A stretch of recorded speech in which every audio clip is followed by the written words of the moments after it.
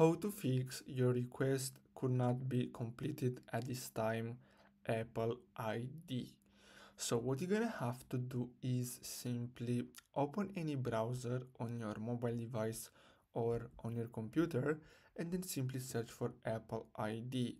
Then simply click on the first link, which is this one here, and then you're gonna have to simply click on create your Apple ID.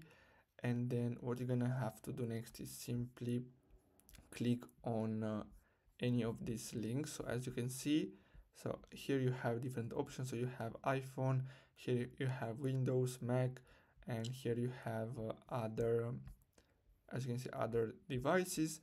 So you're gonna have to simply go here and click on this, and then you're gonna get redirected here. So simply click on sign in, and then you're gonna have to simply click on forgot password, and then you're gonna be able to create a new account. So basically that's all you have to do. Thanks for watching.